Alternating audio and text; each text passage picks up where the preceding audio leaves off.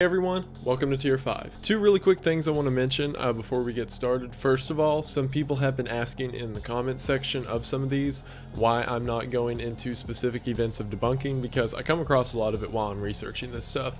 And the main reason is I kind of just don't want to ruin the fun. Like, I'm here to present the theories because I think they're cool and interesting, and if with everyone I get into, well, here's why that's probably not true, then I mean, it kind of takes some of the magic out of it. However, a lot of people have been discussing them in the comments and talking about them, and I think that's great and that's awesome, and I even get in on that sometimes, but I just don't want to do it in the video to not, like I said, ruin the fun for anyone. Also, as someone pointed out, about a week ago I was talking about how insane it was that I was at 1,000 subscribers, and now I'm at like 2,600, and I can't believe it. Like, the growth has been crazy, like over 1,000% compared to how I was doing last month, and it's all thanks to you guys. It really does mean the most. I know I say that a lot, like, oh, thank you for watching, but I really do mean it. Thank you for watching, and I'm going to keep doing this. Actually, there is one more thing I forgot to mention. A lot of people have been asking me in the comments, like, what I'm going to do when the iceberg's over.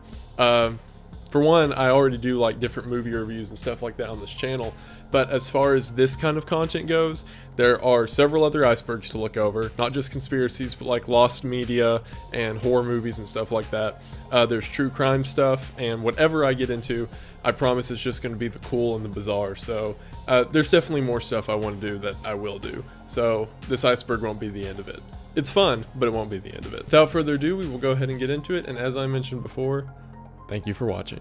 Tier 5 is the Animaster, and the description reads, "This kind of knowledge is often hidden in plain sight or can be found in very ancient text after meticulous research that may take dozens of years.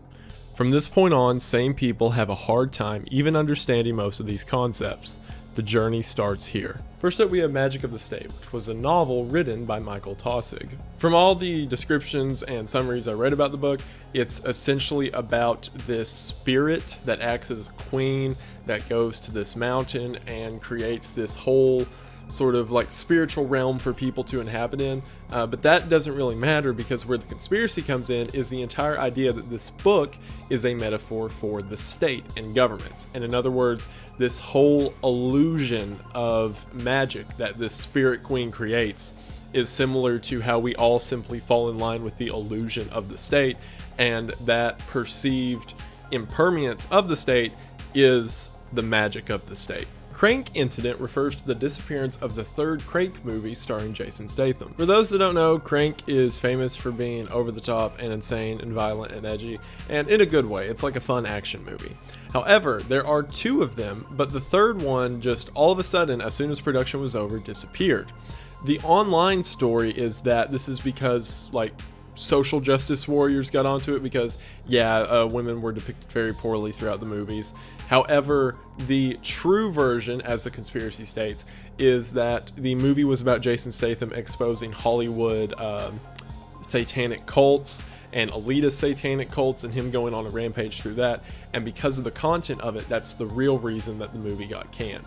Sycamore Knoll is in reference to an underground plateau located 6 miles off the coast of Malibu, California. About 2,000 feet underwater, and so predominant that it can even be seen from Google Earth, there is this predominant plateau that sticks up out of the ground, leaving people to think it's an underwater base, even that of extraterrestrial origin. In '95, people started to point at it and figure out it was there, and there was a lot of research happening around it at the time, and it turns out that this had been kept secret for nearly 40 years. Reactionless drive is in reference to a theory in physics of the propellantless motor, which, if you're familiar with the movie Interstellar, is the ship at the end that manages to move off of its own motion, so without needing any fuel source, and theoretically it could lead to a forever lasting engine that does not require fuel. Theories range on how this could be accomplished. Actually, another thing mentioned later in this episode is a thought process that could lead to a propellantless motor. Most often it has to do with gravity, and the idea that if you can make gravity work in a centrifugal motion, it could be used as a propellant. Enneagram is something that you may be familiar with, as it is a very popular online test that you can take that determines your personality type on a series of numbers 1 through 9, so there are 9 different personality types that you could be. However, the roots of this are a bit more deep than you may think. The origins of Enneagram are traced back to esoteric and mysticism, and it's the idea that it's not just your personality type being determined, but it is the manner by which you can achieve enlightenment. So through this personality test that you can take, you can figure out how to find your higher self. Commentary Earth has two real theories, the first of which, and the more common one, being that the Earth only exists in the form that it does, or is only possible to exist because of comets. Both the crust exists as fertile grounds because of comets that hit it however many million years ago, or the idea that as comets pass by the Earth, they deliver the necessary nutrients and trace elements that we need in our ecosystem to continue to survive. The other theory is that Earth itself was originally a comet of another system, and the high temperatures led to gas exposure, which led to the conditions needed to create our now planet. Rockmen, or the rock apes, are in reference to a group of Sasquatch-like creatures that were seen by American GIs while in Vietnam. Batututs, as they were called by locals, were so predominant in the area that one mountain that American GIs were stationed on was known as Monkey Mountain, because every patrol that went out came back reporting that they had seen the Rockmen. It was so predominant that in 1974, after the war was over, an NVA general led an entire expeditionary force back into the combat zone that they fought Americans in Vietnam, just to see if they could discover these creatures. And if you're curious about what they would do, they would see people, begin throwing stones at them, and then run away. Some stories even saying that they threw back grenades that the Americans had thrown. Despite this, none were ever caught or no bodies were ever found, and it's believed that they lived in the caves and rat tunnels in the Vietnam combat zones. Cap Dwa is the name given to the skeleton of an Argentinian giant, which has been famous for some time throughout history. Not only that, but this 12-foot tall skeleton has two heads. And the story goes that in 1673, Spaniards had captured it in Argentina and were bringing it back to Spain. They had it tied to the mast of the ship, to which the giant broke loose, killed 4 sailors, and was eventually killed by the crew, to which the body was brought back and hosted in museums and circuses and things such as. Also, as far as a deeper dive is concerned, there's absolutely going to be one about giants and Agartha and that whole sort of canon of philosophy. I just haven't decided if I want to do them together or separate yet, but there will be one, trust me. So I come to you now with another shame, such as I had with Nexus 7. Protodytes, the word proto means before or original, and dite means small or mite. So I imagine it has something to do with microscopics or biotech, like nanotechnology or something such as, but protodyte is also the name of something from the Bionicle lore, and I'm not kidding. So everything I researched just led to that, and I promise I tried, but I could not find anything. So like Nexus 7, this is my second failure that if one of you can mention in the comments to find out for the corrections video, please do. But I come to you shameful, so sorry about that. Cat nuns is in reference to a group of nuns who were living in a monastery in the Middle Ages of France, who one day, for seemingly no reason, one of the nuns meowed to another, to which that nun meowed back. And then they went and did it to another one, and it got to the point where the entire monastery exclusively communicated through meows. Keep in mind, these nuns were also interacting with people of the town, and anytime they would come out to buy supplies or whatever, they would meow to the people there too. It got to be such a problem that the town hired the army to come in and threaten to whip the nuns to death if they didn't stop meowing, and even then it took some time. This is often chalked up to a case of mass hysteria, as was the dancing plague that I mentioned in the last tier. However, it's still odd that this happened at all. Max Spires was a famous conspiracy theorist from England who claimed that at a young age he was kidnapped to be a part of a government super soldier program, to which he then escaped and became dedicated to outing the British government, which is why labels like conspiracy theorist were thrown on him so often. He spoke at several TED Talks and different conferences about being weary of one's own government, and led people on ideas such as investigating more into whatever the news propagates and things like that. That was until he went to visit his friend in Switzerland, and then while sitting on the couch began throwing throwing up a black liquid and died in his friend's home. The cause of death to this day is still weird, and a day before he died, he texted his mom that he was onto something and if anything happens to him to investigate. Not only that, but his fiance came out afterwards and said at the conference he was giving the next day, he was going to expose several elites that he had found connections to. And then he dies from throwing up black goo, so I'm sure those aren't connected at all. Acoustic attacks is in reference to an event that happened at the American Embassy in Cuba in August of 2017. Several US and Canadian embassy members all of a sudden began feeling these intense pains in their heads where they were unable to think or function, to which they all evacuated the embassy, and it turns out they all suffered severe brain damage. While there was no direct source of this issue, it's believed that acoustic attacks were the culprit, or essentially low frequency or unperceivable attacks of sonic vibrations or sound that lead you to pain or passing out. And we know this technology exists because it's actually used in riot control techniques. This was such a big deal that it led to the term Havana Syndrome, which is in reference to, again, these acoustic attacks. Bloodletting magic is exactly what it says. The idea that satanic or Wiccan rituals that are performed whenever they use blood are more effective than they naturally are. And you can add a layer to that and say the reason that people go disappearing in these elitist rings and things like that is because they need the blood for whatever spells they perform. Google Earth's black zones is exactly what it says. There are entire regions on Google Earth that are either blurred or completely blacked out. Some of these kind of make sense, like a lot of North Korea's military stuff is blacked out in order to not, cause a panic over that. However, some are much more odd, such as Anthrax Island, Roswell, New Mexico, and the Garden of Gethsemane. So yeah, make of that what you will. Crowdfunded assassination is again exactly what it says. The idea being that whenever there are these large elites, such as a president or world leader, who is wanting to be assassinated, obviously one person can't fund it, but on the deep web, there's these pots that people throw money into, and when it reaches a certain amount, an assassin is hired to take that person out. And of course, the conspiracy goes on to say this is all done through crypto, it's completely untraceable, done with aliases, and it leads to the idea that thousands, if not tens of thousands of people contribute towards these group killings. Serpent seed is another belief in the now multiple times mentioned Gnostic religion. The belief essentially says that in the Garden of Eden, whenever Satan appeared to Eve in the form of a serpent, that he mated with her and the resulting child was Cain. The idea being that as sin entered the world, and of course Cain was the first murderer, it all came from this literal seed of the devil. Panopticon is an architectural design that was theorized by Jeremy Bentham in the 18th century. The idea for it being, it was supposed to be designed as a prison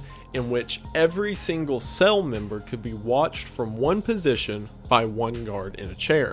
However, the catch to it was the cells were built in such a way that the prisoners could not tell at what time they were being watched. They just know that there was a potential that they could be watched, and therefore you could control a much larger population with a much smaller group of people. Bentham then went on to say this could be applied to hospitals, schools, other education centers, and obviously it's now used as an analogy to talk about the state and totalitarianism in which the few govern the many. The Inunaki village is a story that goes like this. In Japan during the Edo period that lasted from 1603 to 1868, there was a village in the mountains that decided they did not want to be a part of the Japanese government and decided to become secluded to themselves. It was then figured out by outsiders that this was done in order to practice the occult, such as blood rituals and sacrifices and things such as, and this eventually led to an incident in which someone in the town slaughtered 33 people during one of these rituals. Because of this, the Japanese government at the time decided to take the village off of every map and simply cut off all roads and seclude it to itself. Now when walking up the Inunaki mountain, there is a sign that can be seen off the road which reads, "Japanese regulations and constitutions do not apply here." What's even creepier about this village, more than any just standard haunted ghost town, is the theory says that these people are still alive, and after hundreds of years of inbreeding and demonic practice, they've become these subhuman monsters that kill and cannibalize anyone that walks up the mountain alone. It also hurts my feelings that Suicide Forest gets as much attention as it does, when I think stuff like this is way cooler. Prana release has to do with prana, which is a popular subject of Eastern philosophy theory. Prana is, as far as I can equate it to, sort of a life force, which people can adopt and take on themselves and then express in different ways. Kind of like aura or ki energy, if you're familiar with those concepts. Several theories that I found say that upon death, all of the prana that is stored in the body is released.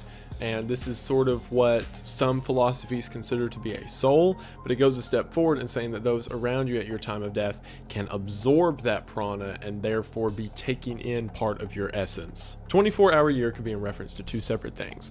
One of them could be the actual idea that every 24 hours we experience a full rotation around the sun, and that the Earth's rotation is baloney. Other theory being that there is supposedly, according to legend, a 24-hour time slot that is missing from our historical record, which can be explained using the books of Isaiah and Joshua in the Old Testament of the Bible, in which God stopped the earth for a total of 24 hours during a battle Joshua had and a prayer that Isaiah had. Not sure which one this is referring to, so there's both, and just pick one, I guess. Corporate's kill list is exactly what it says. There are certain people who corporations have a problem with, because even if they compete with each other on the market, they definitely have an understanding with each other when it comes to the deep state. Therefore, there are certain people that they want dead. Max Spies, which I mentioned earlier, would absolutely be an example of that. The Man from Earth was a book written in 1983 by Gordon R. Dickson. The concept of this book was later adapted into a Star Trek episode by Jerome Bixby, and then later a movie by the same name. The plot of the story is that a man who is 12,000 years old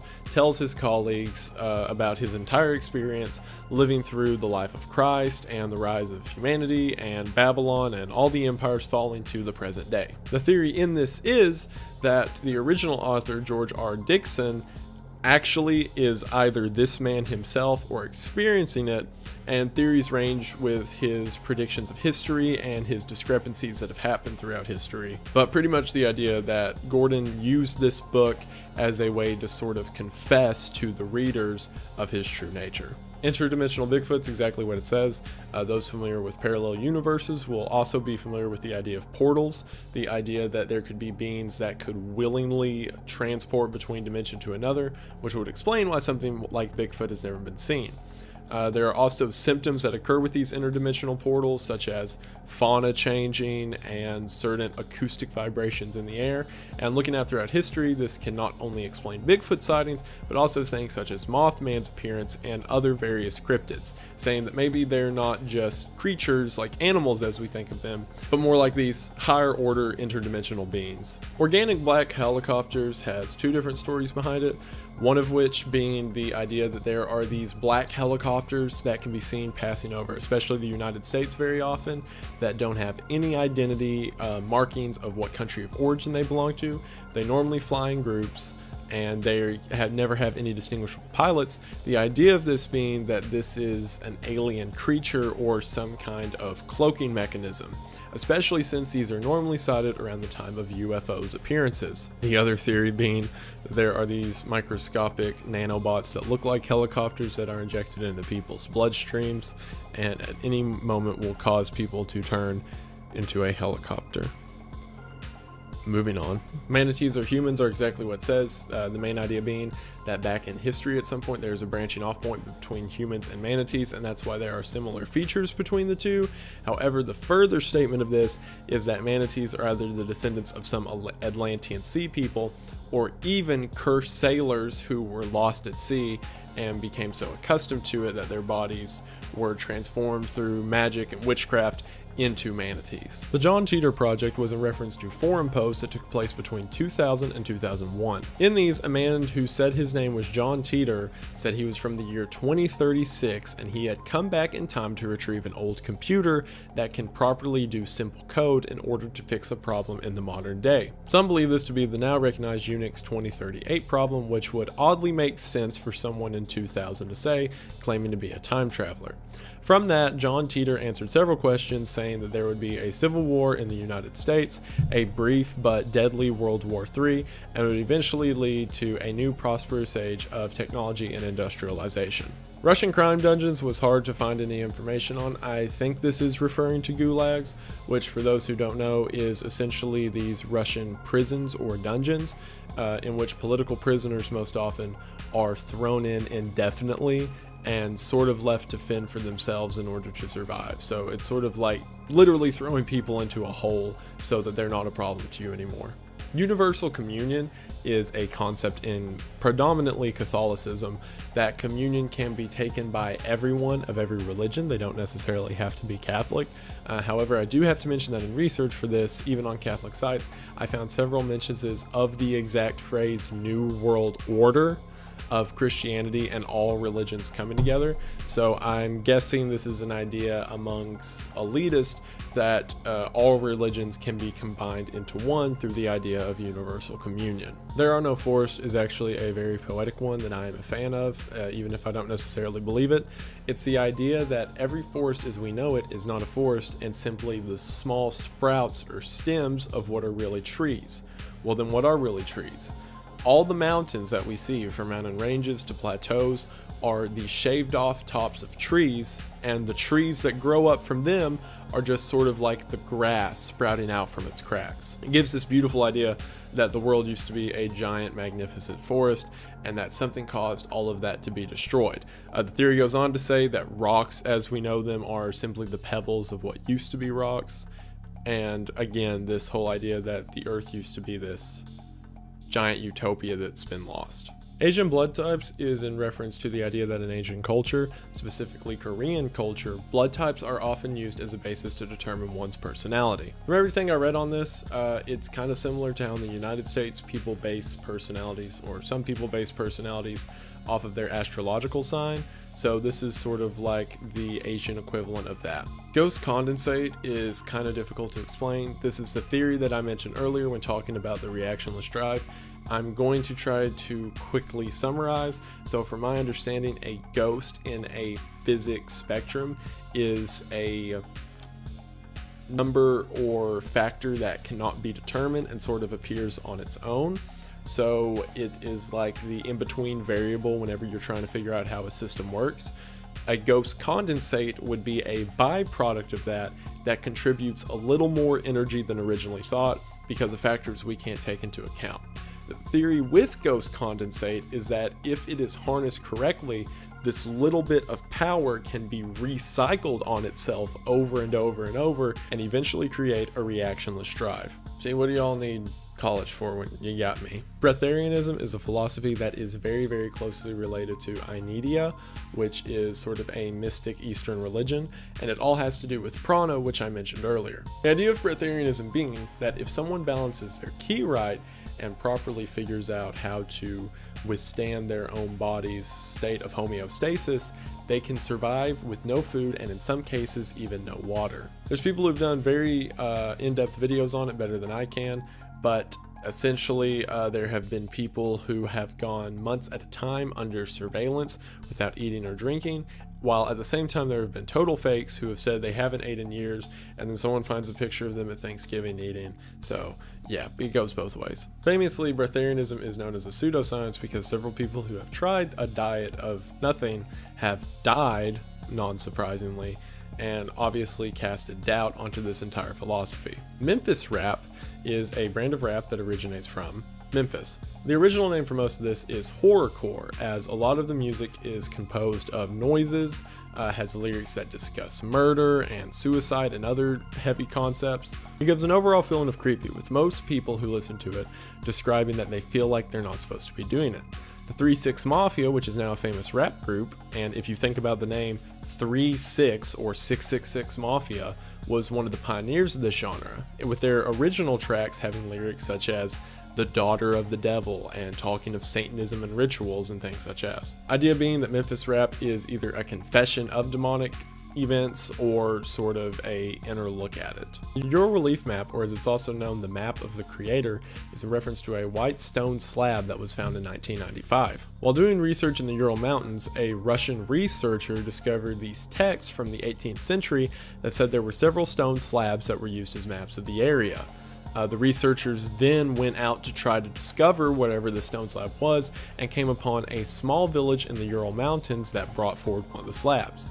On the stone slab was a perfect one-to-one replica of the valley they were in, but not only that, it had perfectly mapped out irrigation systems, dams, and other large-scale structures that could not have been built at the time the stone was dated, which was anywhere from 8,000 to 120 million years old. Not only that, but the edges of the map, from what it looks like, have been cut off, implying that it is a piece of a bigger structure. This is, as you could imagine, one of the reference points used when talking about ancient aliens. Bitcoins created by banks is again exactly what it says. The idea that banks realized that currency was dying out and there therefore needed to be a new currency, so they developed the subversive currency to banks while they secretly own it and are just perpetuating the cycle they were already on. One of the main theories behind this is that the man who created Bitcoin, Satoshi Nakamoto, is an alias and the man has never been discovered, with the idea being that big banking groups simply made this fake alias